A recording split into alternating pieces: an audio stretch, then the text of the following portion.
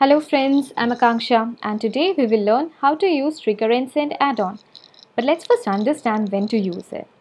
Okay, so whenever you have a Google Sheet, you're making any changes to it, there is any new entry to it, and you want all these information to be sent to server for further use, you can use Trigger and Send.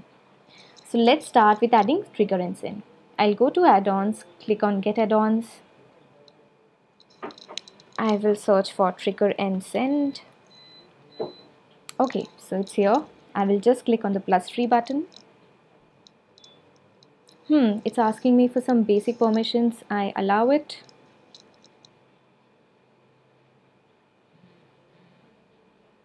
Okay, so here it is.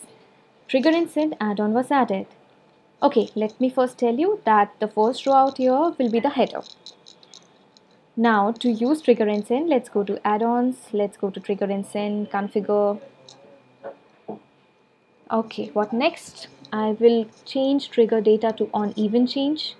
What this will do is, if there is any sort of change in your Excel sheet, it can be triggered using a webhook URL. This can be your own hosted URL or you can get it from Socket. For this video, I will be using Socket URL. I will go to Socket. I will copy the URL, just paste it here. I'll just click on the create change event.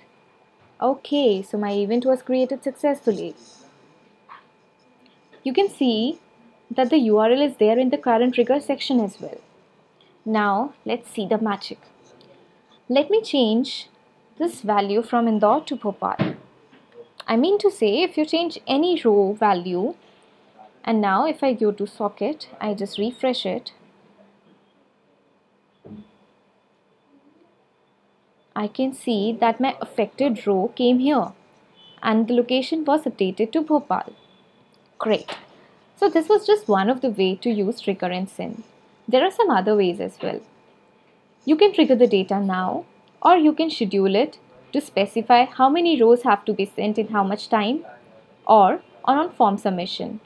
So that if any kind of Google form submission happens and its entry is made in Excel sheet, that can be triggered. Hope this video made you clear more about Trigger and Send. Happy learning!